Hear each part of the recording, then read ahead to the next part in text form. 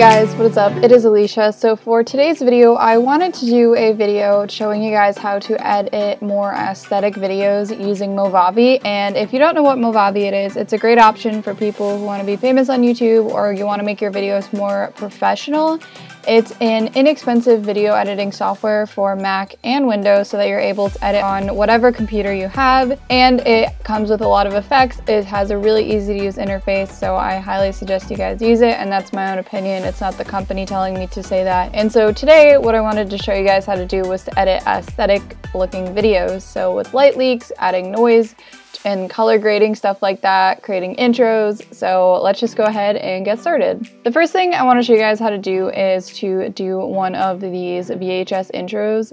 So if you guys saw my other video with Movavi where I show you how to make intros, you'll see that I did a tutorial on that, but I also wanted to show you guys these.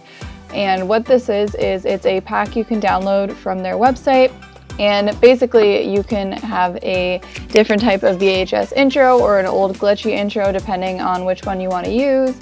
And so I'm going to go with the no signal one here. So when you click on it, you see it plays in the right corner of the screen.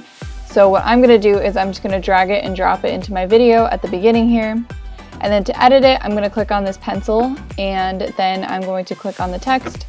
And I'm able to play around with the text and edit it so that I have what I want. So I'm going to change it from whatever this says to IEditingX. And I'm going to go ahead and I'm going to change the font. I'm going to play around and see which one I like. I'm also going to italicize it. And then to resize it, I'm just going to go here and make it a lot bigger. And then just arrange it, arrange it where I want it. Okay, and then once I have it, I click apply here and I click apply here. And when it plays, this is what it looks like.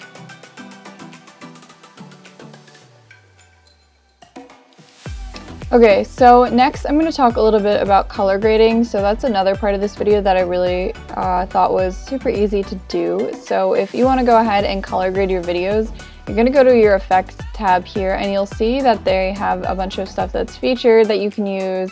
There are some options for noise. You can adjust if it looks like a fisheye effect. There's more artistic things you can do, like making it 9:9 like so.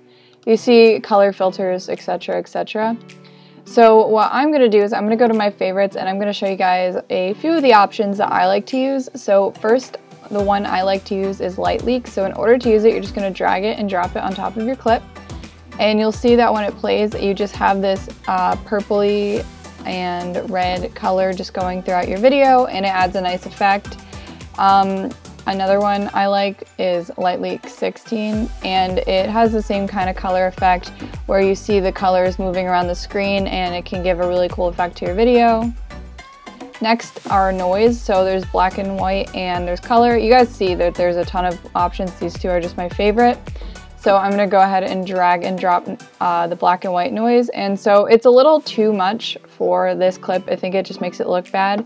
So you're going to want to click on the clip that you just put the noise on, go to settings, and then go to applied effects. And you guys see by dragging this, you can change how much noise you have. And the other effect that was here was the colored effect.